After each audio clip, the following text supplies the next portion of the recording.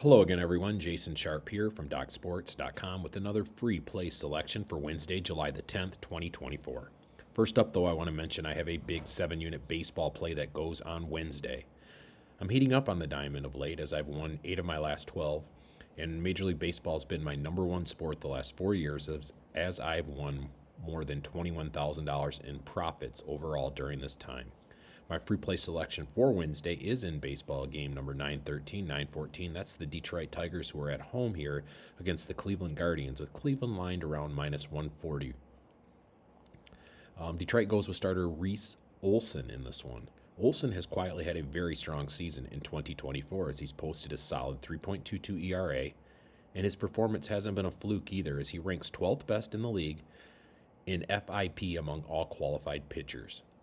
There's no signs that Olson is slowing down either, as the soon-to-be 25-year-old right-hander has a 1.88 ERA over his last 4 starts, and his FIP during that stretch is third best in the league at just 2.00.